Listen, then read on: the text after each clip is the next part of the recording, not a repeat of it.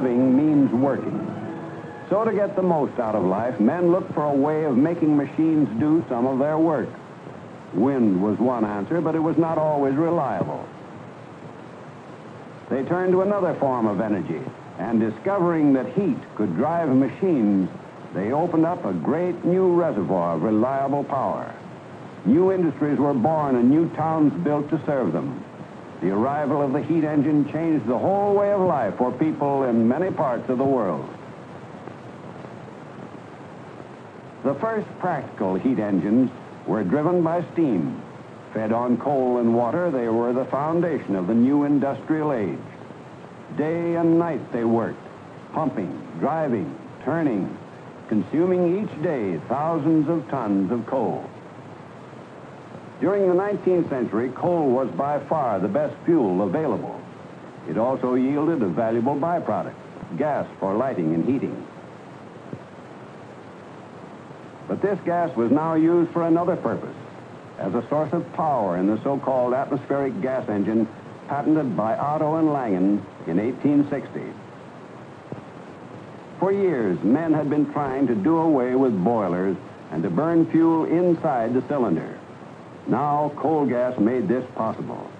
But these early internal combustion engines were temperamental, and their power output was too limited to challenge the power of the steam engine.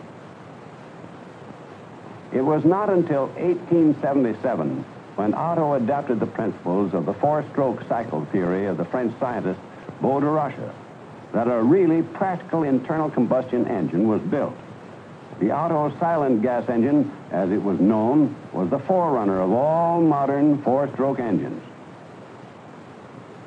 First stroke, induction. A mixture of gas and air is drawn into the cylinder. Second stroke, compression. Third stroke, power. The mixture is ignited and expands, driving the piston outwards. Fourth stroke, exhaust. With the discovery of petroleum, a new source of power was born, and the internal combustion engine developed rapidly. Similar in principle to the gas engine, the gasoline engine had the advantage of utilizing an easy-to-handle fuel. Thus, it was ideal for use in the motor car. In contrast to the gasoline engine, another type of internal combustion engine was built in 1890. Designed by Ackroyd Stewart, this machine was used for driving stationary power plants. It ran on a heavier petroleum fuel and was known as the hot bulb oil engine. The engine comprises a vaporizer, or hot bulb, from which the hot gases pass through a narrow passage into the working cylinder. In the cylinder is a piston joined by a connecting rod to the crankshaft and a heavy flywheel. Before starting, the vaporizer is heated by a blow lamp to high temperature. The flywheel is then turned over by hand. Pure air is sucked into the working cylinder, and the oil fuel is sprayed into the hot bulb. During the second stroke, air and vaporized fuel are mixed together and compressed. The high temperature in the vaporizer causes combustion, and the piston is forced outward by the expanding gases. Finally, the burnt gases are expelled from the cylinder. Once the engine was running, the heat retained in the hot bulb was enough to ensure combustion, and the blow lamp was no longer necessary. These simple engines could run for long periods at a constant speed, and they gained a wide reputation for reliability. The 19th century saw enormous progress in the development of heat engines of all kinds, and towards its close, there were four main types in general use: the oil engine with hot bulb vaporizer, the steam engine, which was still considered supreme for a wide variety of uses, the gas engine for stationary power plants, and the rapidly improving gasoline engine. All these engines worked on the same basic principle of turning heat into work. But in each case, the amount of heat turned into work was small. The efficiency was low. 6% for the average steam engine. 10% for the oil engine. 17% for the gas engine. And 12% for the gasoline engine. Looking at these facts, Rudolf Diesel was certain that it should be possible to build an engine with a very much higher efficiency. From the start, he was convinced of four things. He must get away from the steam engine entirely. Combustion must take place inside the cylinder. Air, not steam, must be the working medium. And finally, the air must be highly compressed so as to permit the greatest possible expansion. He remembered the pneumatic match, or fire piston. A small cylinder, usually made of wood or glass, into which a closely fitting piston or plunger could be inserted. The head of the piston was recessed so as to hold a piece of dry tinder. When the air in the cylinder was highly compressed, it became so hot as to cause the tinder to ignite. The fire piston gave a clue to a practical means of securing combustion inside the cylinder. Compression, ignition. Diesel adapted this principle to the internal combustion engine and described the cycle for the first time in 1892. A downward stroke of the piston. Pure air is sucked into the cylinder. The air is then compressed to the point where it reaches the temperature necessary for combustion. Fuel is introduced into the compressed air. Owing to the high temperature, it takes fire and produces heat, which is turned into work. During the fourth stroke, the spent gases are forced out of the cylinder. The first experimental engine was built at Augsburg in Germany during 1893. Most people were convinced that no machine would work at the high pressures which Diesel insisted were necessary for combustion and essential for high thermal efficiency. Schluss, Riemen einrücken.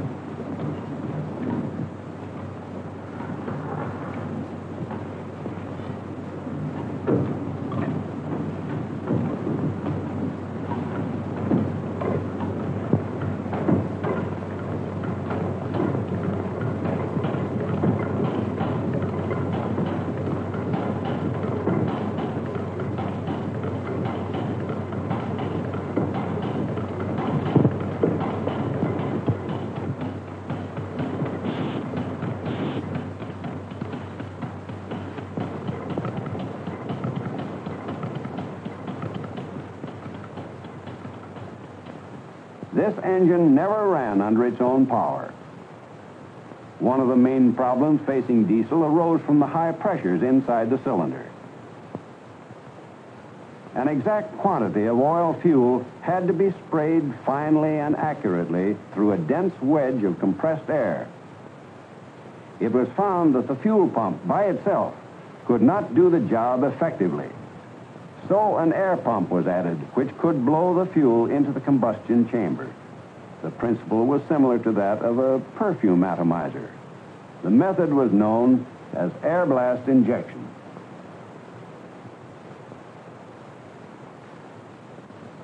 By 1894, a completely new and redesigned engine had been built, and preparations were complete for the first trial run.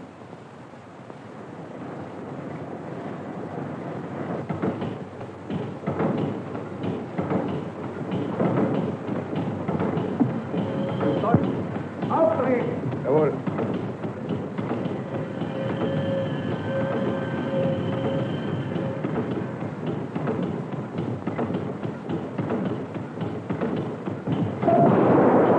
Endlich!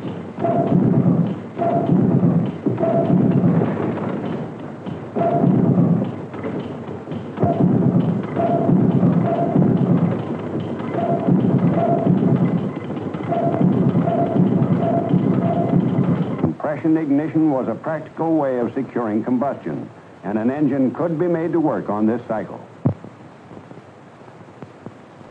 By 1897, the first reliable engine had completed its tests. Limitations in engineering methods had made some modifications necessary. Nevertheless, the engine had an efficiency of 27%, far higher than any other engine of the day.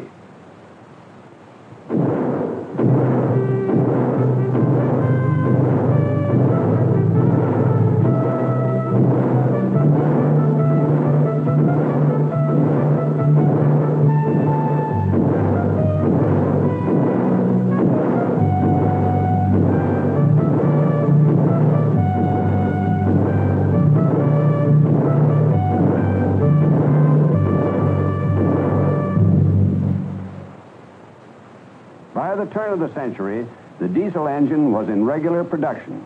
The first models built under license were large single-cylinder units with a maximum speed of less than 200 revolutions per minute. Manufacturers in various countries made some modifications to the original design, and a few horizontal engines were built. These were reminiscent of Ackroyd Stewart's earlier engine, but with much higher compression and no hot bulb.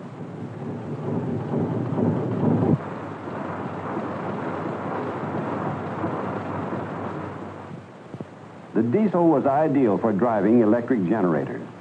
With the rapid expansion of electrical power, there was a demand for larger engines with more than one cylinder. With the development of more power, engineers soon realized that the diesel could be adapted for marine work. By 1912, the first ocean-going diesel ship had been built.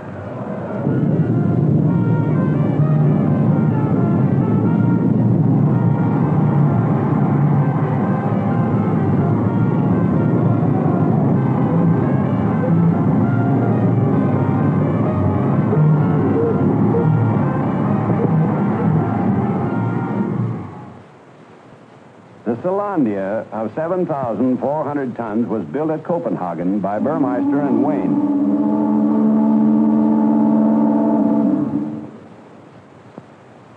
Her maiden voyage to Bangkok created a sensation in the marine world and marked the beginning of a close association between the diesel engine and the sea. Within a few years, hundreds of new vessels fitted with these engines were to be launched from shipyards all over the world. Today, one ship in every 4 is diesel-driven. The success of the marine diesel was due partly to the adoption of the two-stroke cycle for large, high-power engines.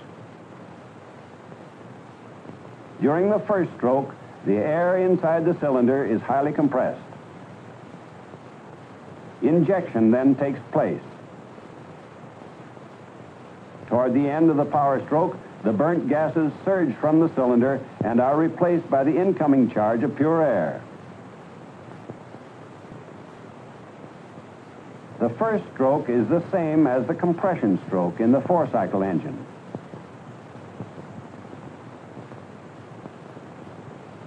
The second stroke combines power, exhaust, and induction and completes the cycle.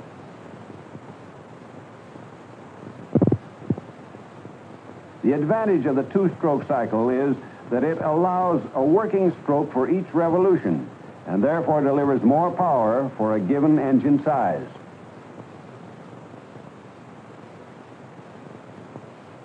But more power was not the only requisite. There was a demand for smaller and faster engines for certain purposes. Comparatively light engines for submarines had been built before 1920. But the air blast injection system was cumbersome, inefficient, and unsuited to high speeds. There seemed to be a limit to progress in this direction. During the 20s, however, a new system of airless injection was perfected, and the air blast method was superseded. The so-called jerk-type pump meters an exact quantity of fuel, which is delivered at high pressure and broken into a fine spray at the injector nozzle. The injection pulse is synchronized with the engine speed. The development of precision airless injection was a landmark in diesel history. Here at last was the opportunity to build an engine which would be light as well as powerful. 10 years of hard work and patient research were necessary before the high-speed engine could go into regular production.